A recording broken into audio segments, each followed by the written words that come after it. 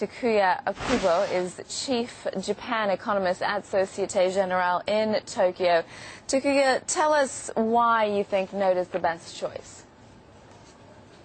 Well, first of all, among the 5 candidates, I think he had the clearest policy, and if you listen carefully to what he's saying, he's actually not promising anything he cannot deliver. Like other candidates often had a very a fantastic idea of reconstructing Japan without any taxes, asking BOJ to underwrite JGBs.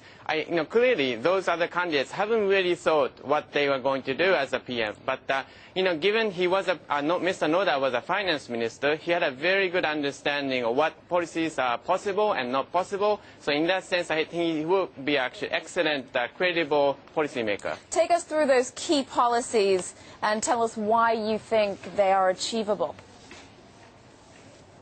Right. First of all, I actually think it is actually one of the best times to raise taxes. So ideally, it will actually be a great policy to raise taxes next year. Why? Because the typical mistake Japanese government has been making in the past, for example, back in 1997 when Prime Minister Hashimoto raised consumption taxes, Japan tend to not raise tax when the economy is expanding, and just when the economy is starting to slide down, the Japanese government raised taxes, basically triggering a recession. And then, this time around, into next year, Japanese economy will be growing very robustly. There's a reconstruction demand, and in our expectation, Japanese economy is going to grow by 3%. So Japanese economy, I think, is strong enough to take some taxation. So I think it is actually a good policy to raise tax next year.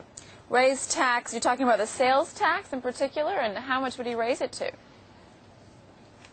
Right. Well, if we go for the consumption tax, by raising consumption tax rate from current 5 to 8%, this will result in a revenue of 6 to 7 trillion yen, about 1% GDP. So there is a way to raise a very significant amount of tax, and he better do it. He better do it fast, if not next year, the year after. So tell us about his strategy with the yen. I mean, obviously the markets are keen because they know that he's not afraid to intervene and try and weaken the yen. But we've seen how ineffective that intervention can be. It maybe weakens the yen for a little while, but then that goes away. What can he actually do? What's going to be the answer to weakening the yen?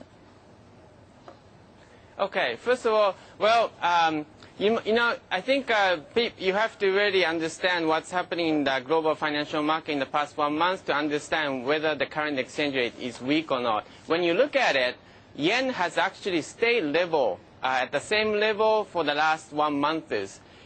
While there's a global financial turmoil, stock prices are falling everywhere, if not for the intervention, I think yen would have strength to 70, probably over 70. So I think, in contrary to what many people said, I actually think FX intervention was very successful. And if you let me add, I think if yen actually weakened over 80, that could have been successful, but I'm sure U.S. and European policymakers have a negative thing to say about that. All right, Takuji Okubo from Societe Generale, the Chief Japan Economist there. Thank you very much for your help there.